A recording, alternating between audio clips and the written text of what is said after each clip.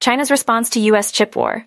China's ambassador to the Netherlands, Tan Jian, has issued a warning about potential retaliation in response to U.S. chip equipment curbs. Tan Jian emphasized that China's relationship with the European Union should not be affected by the U.S. actions, stating, "If the Americans treat us in a hegemonic manner, we will of course respond." The Netherlands, home to ASML Holding NV, a key player in chipmaking gear, has been drawn into the conflict as the U.S. seeks to limit Beijing's semiconductor ambitions. Tan Jian stressed the need for improved dialogue with the Dutch government to prevent the situation from escalating further. The ambassador highlighted the challenges faced by Chinese companies operating in the European Union due to increased controls, political pressure, and conflicting policies,